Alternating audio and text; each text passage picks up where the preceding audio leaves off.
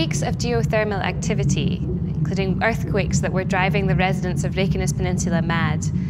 On the 19th of March 2021, a strange red glowing light appeared in the sky, heralding the beginning of an eruption. Scientists were confounded. They weren't sure how long this was going to last and what form it would take. There was mad panic to go and visit this new volcano, including traffic jams that lasted for miles. This was the beginning of a new eruption. And today we're going to look at exactly how this experience was for those who were able to see it on those very first days. Welcome to episode 2 of The Volcano, a memorial. My name is Josie and Gaitens. I'm a journalist with the Reykjavík Grapevine. I'm here with our editor-in-chief, Valur Grettisson. We've discussed in our previous episode the build-up to the volcano, the earthquakes, the tension that was building, the media. But now let's turn to the actual night that this happened. And it was an evening, a Friday evening in March. Yes. Where were you when you first heard the news? I was watching TV just with my family. There was this show called Vikan, like The Week with Gísli Martin. It's a like an entertainment show.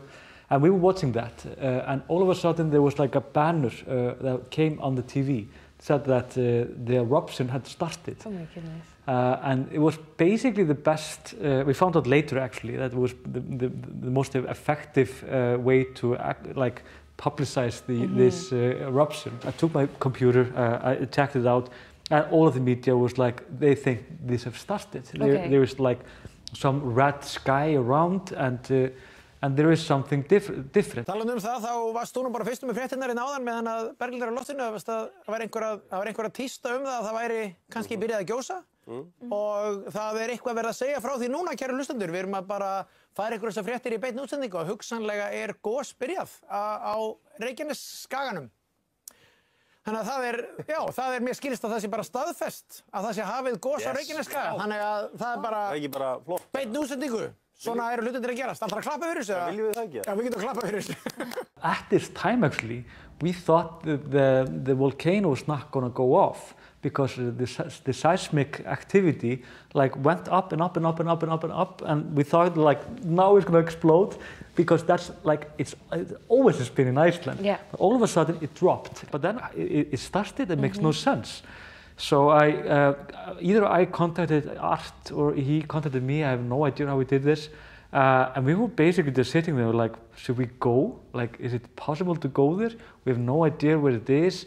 And in all of the news before, all the scientists said when this happens, there's going to be gas, and this gas is dangerous, and it could kill you even. And they were talking about they would have a weather report, and that's the gas report. It literally was like this, and it was a bit scary, to be honest. So me and Art, we said okay, let's just go as close as we can and just do a newscast, and perhaps we see a volcano. I have no idea. But not only that, because I'm an incredibly irresponsible kind of a guy, I invited my son with me, which is a teenager. He was 12 or 13 at the time, and he thought he was going to go and see a volcano. And he'd never seen one before. He's never seen one before. But I went into the car. I think I went to get Art. We took the press passage with us, and we drove, only to find ourselves in the most hectic traffic jam of all time. We were like, what's happening? It's like 9 or 9:30 in the evening on Friday. Of course, everybody wanted to go out and see the volcano. Everyone had the same idea. Yeah, so we were online, we were in the car, and the police were saying, do not go there. The civil guard was saying, we have no idea what's happening here. There could be gas. They had closed down, literally, there was a lockdown in Þorlákshöfn because in this gas is cyanide, and God knows what is in it, in this pollution. And then they just knew that this was going off, this volcano, and the wind was coming from the west and blowing it basically over there. So we slowly went through this traffic jam, and we saw cars always turning around. The police had put up a blockade, and this was a very tense kind of atmosphere. And as we got closer, I ended up talking to the police officers. I just showed them my press pass and just asked them like, how dangerous is this? And they were like, I have no idea. Nobody knew. That was the thing. It was so early doors, and it had taken everybody by surprise. And that, you know, people had just basically seen this glow in the sky and been like, something is up. Right. And basically, the police led us through the blockade, and we drove. And I remember there was like the streets were empty, and like there was like police cars like that have like completely like just emptied everything, and it was just a weird atmosphere. And it was the same feeling as we were driving there. It was like no cars, nothing. Never seen this, like it's a very popular street, of course, because it's basically the only route from the international airport to Reykjavík, so it's always filled with cars. Yeah. And it was just odd. We went to Grindavík, and there we were hit by another blockade with the search and rescue teams. And then we were like, okay, like I went to talk to them. We were like, how serious, like, do we have to have gas masks and so on? And he was like, no, just like, just watch out for the, like, keep the heat on your cars, like the what do you call it? Like the fans? Yeah, the fans, like within, it keeps the air outside, basically. And said if you feel like dizzy, or like if you're like hurting, like dizzy, what do you call it? Like when you need to throw up? Nauseous. Nauseous, yes. Exactly. Then just turn around. And we were like, shit. So this could be like we could be driving and we could feel that, and we just have to turn around. Right. Like, yeah, there is nothing else to do actually. And what was the mood like in the car? I mean, you're with your kids. Yeah. Like, you know. I was obviously starting to regret it. So it was not calling you out, but I mean, like, what was the conversation? Like, were you chatting? Were you excited? Were you like, you know, what were people feeling? It was. We were very excited. I wasn't that worried, and I knew that how the wind was, and I knew that we were not in the wind itself, so we would not be getting this pollution to us. But we drove there like a little bit further up to these, like to the wilderness almost. And we basically saw this very red sky, and it was like there is no other way to describe it. It was like this earth have opened, and like hell was basically there somehow, you know. And it was so ominous, and it's so, because everything was just pitch black. It was 19th of March. It's absolutely black, and the mountains were completely white. It was like, it wasn't much snow, but we were in that kind of an area that there's basically always snow there. So me and Art, we decided just to stop there and do the newscast. Like you can see here, there's like this huge red, like almost cloud over here. You can probably see on the lower end over the mountains, the black mountains. There is the fire. They think, they're not sure how high the fire is, but we know before they thought they could be from 10 meters up to 100 meters high. The tunnels of it is not that big actually. They think it's like, they're not sure how wide the crack is. I heard in the news like 500 meters, not sure if that is correct. The crack itself is only 200 meters, but if it goes on, it could be up to like kilometer or two or whatever. But it's impossible to say right now. It took everybody by surprise, and there was a kind of a while before people figured out what the right response was. And so the blockades were in place, and that, you know, that was kind of the first night where people were just like, stay away until we've worked this out, basically. They were kind of just asking for time just to understand what was going on. And then we saw the first footage, and I think we used it actually in the first newscast. And it was from the Civil Guard. They were flying there with on a helicopter over with scientists, and it was absolutely beautiful to see the first footage of this. It was amazing. Yeah. I mean, the thing, like, it's that very specific clip over and over, and it's almost like looking into the eye of a beast or something. Right. It was really, but even at that point, you could kind of tell it wasn't that big. Yeah, right. And that was basically what all the scientists said in the beginning. They were like, and they were like almost demeaning about it. It's like, they did not only just say like, this is a small one, said like, this is like a loser one, or like the Icelandic word is rævill. And rævill is like a wuss, or like a, something like, it's a wussy, kind like... pathetic. Yeah, kind of pathetic. They were not that impressed, I have to say. But we had no idea, of course, but they were like, that's what they were saying. And we were pretty convinced that this was, I mean, because it was so small, basically me and Art, we promised ourselves, like, let's just go there like tomorrow as early as we can. I heated water, took with me coffee, and Art picked me up, I think, and we just drove. And we of course, yeah, and the first thing we did actually, and this is not your typical hike, it's like we need to buy sandwiches, waters, and gas masks. So, yeah. Which was the weirdest thing I've ever bought before a hike. So we went to this store, and we were lucky because they like, I think like a few days later they were out of gas masks. Totally, you were one of many people trying to get this. Yeah. Yeah. So we went there, talked to this guy. It's like, okay, we need gas masks. What works here, and it's not like way too extreme. I don't want to look like I'm going into like Second World War here with the mustard gas behind me. But I mean, it is serious. These fumes are serious, and that's what a lot of the when you were getting, you know, the civil defense team and stuff, they weren't necessarily talking about, because this was a pathetic volcano in their eyes, they weren't talking about lava being a danger, obviously asking people to be very careful around it, but the real concern was the gas. Yes. It was a huge concern. We bought this gas mask, and we also bought sandwiches. We went to this gas station in Hafnarfjörður, and it ended up being the gas station that we always stopped. It became a tradition. We always stopped there, had a coffee, a hot dog, or a sandwich, or whatever, and then we drove on. And we, luckily, we had the press pass. But the thing is that there were two blockages, two accesses to the area. Mm-hmm. If you had a press pass, you could drive very close to the volcano itself. Okay.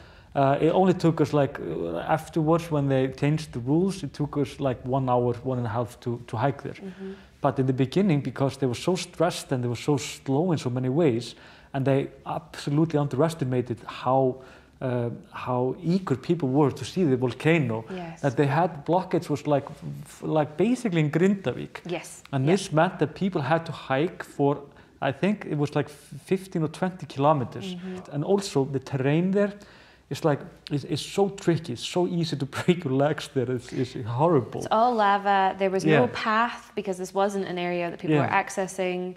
You know, the first part, was like along the road from Grindavík, and then people were just like, it was, I went there too very early on, and there's like people stumbling almost like zombies like through the landscape trying to find this thing in the middle of nowhere. And this was incredibly dangerous in my opinion, and I was immediately like, this is absolutely insane to do it like this, because I even say this in the first video, it's like, it's never the volcano that kills you, it's always the hike. So we started, me and Art.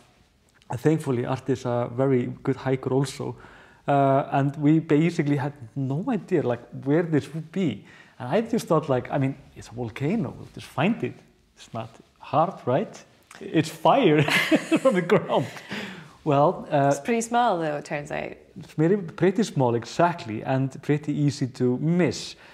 Basically, when we were hiking, it took us much longer time than we were supposed to. Okay. We could have gone a much shorter route that we took later on. It was basically the main path to the area, because there was no indication that the volcano was there. No signposts. No one was going volcano this way. Exactly, and the weather was wet and it was weird and it was like wind, it was quite windy and basically just tiresome. And we hiked, and at times I was like, are we sure this is the right way here? And then I was more afraid of like, is this like 5 kilometers more or something? Yeah. Because everything becomes so much harder with every kilometer that you add to it. But finally, we saw the smoke, and we were just, and Art actually said before, like, Art literally came to Iceland to see a volcano. If not to see it, then to die in it.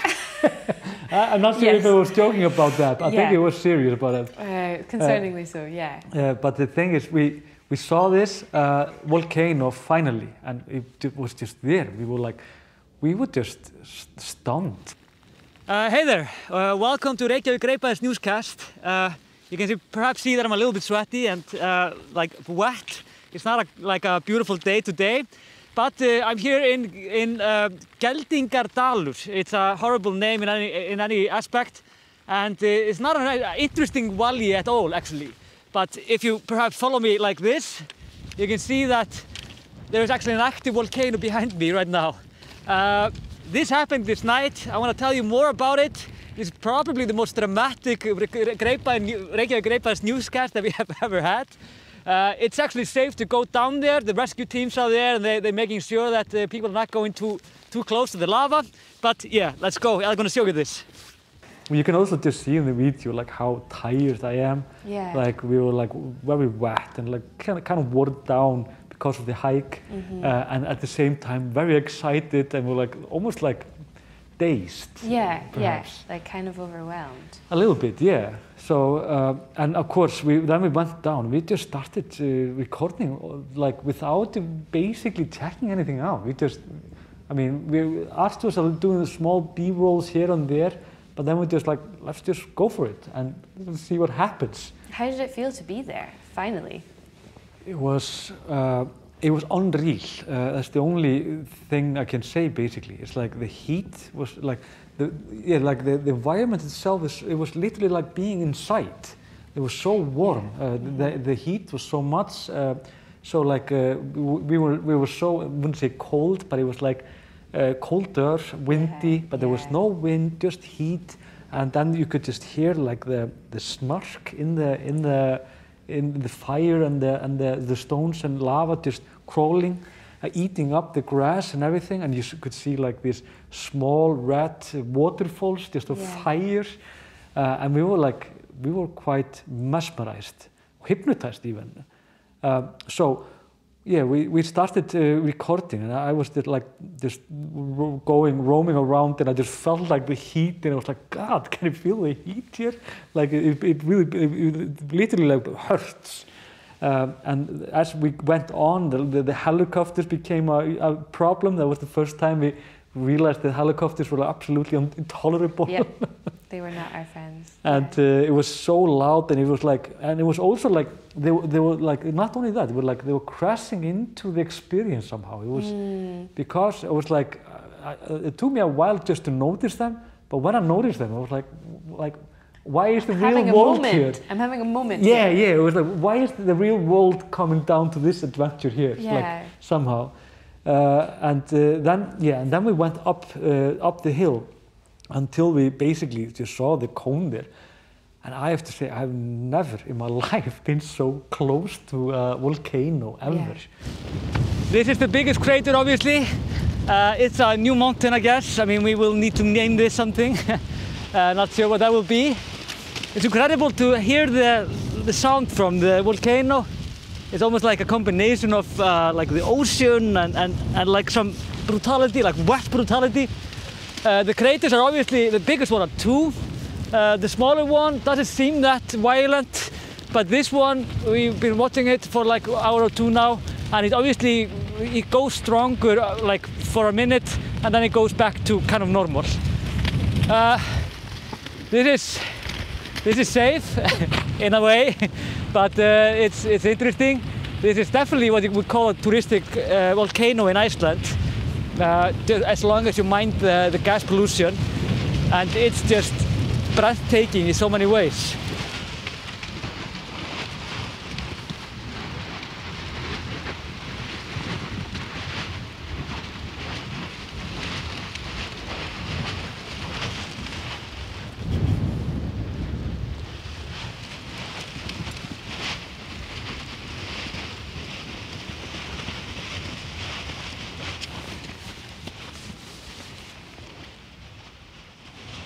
It was the craziest moment. It was just the heat, the sound, like this wet. I don't know, like it's like if you take a soup and just like slap it all around to something. It's the weirdest sound. We're not making you in charge of the Foley for this, yeah, for sure. No.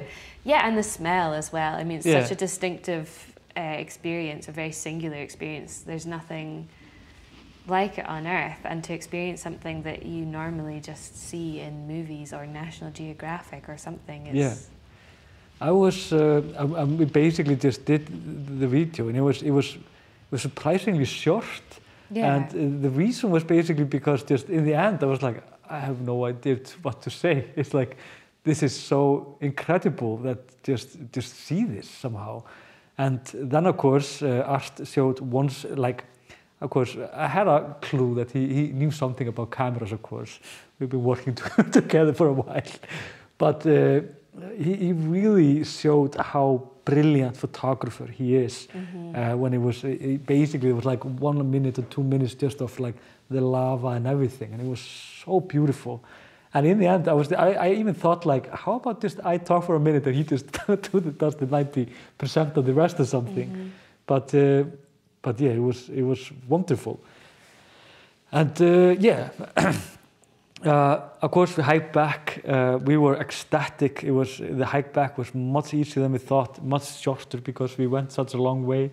And we kind of just decided, like, how about just doing this daily? Yeah. I mean, I have never seen anything like this. This is obviously something unique, even in an Icelandic standard. Yes, yeah. And I mean, and that was it. I mean, essentially the beginning of the eruption and the beginning of a kind of love affair of yours and Art's with the volcano, a relationship. Yeah. And of course, many people ultimately wanted to go and see the volcano. We're going to talk about that in our next episode. The routine formed around visiting and all of the different people who visited from all over the world, even in the middle of a global pandemic. So stay tuned and we'll be back with you.